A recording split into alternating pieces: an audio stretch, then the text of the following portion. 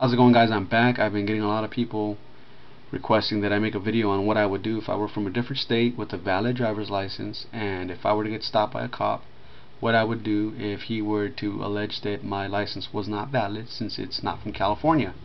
And he would then proceed to give me a citation and have me wait for somebody to drive the car, or just take my license and tow the car. Well, what I would do is I would go back to my state and get a copy from the Department of Motor Vehicles that I have a valid driver's license, and then I would come back to California or somehow get that information right now ahead of time.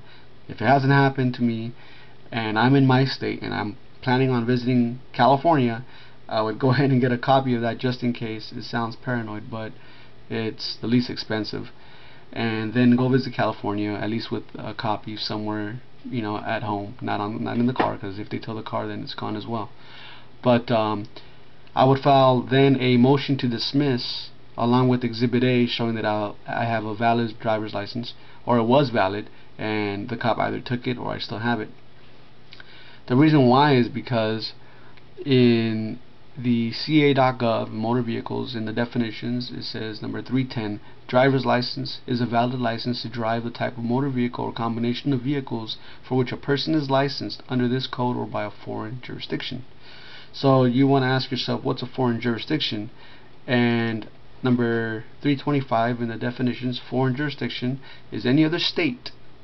The rest doesn't really matter, but it says it right there. A foreign jurisdiction is any other state. So I'm in another state, therefore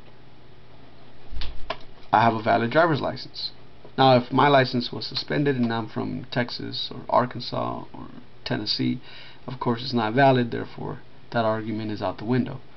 But if it's a valid driver's license and it's obviously from a foreign jurisdiction, I would file a motion to dismiss, since the officer was acting under color of law, had no authority to do so, and he did so maliciously.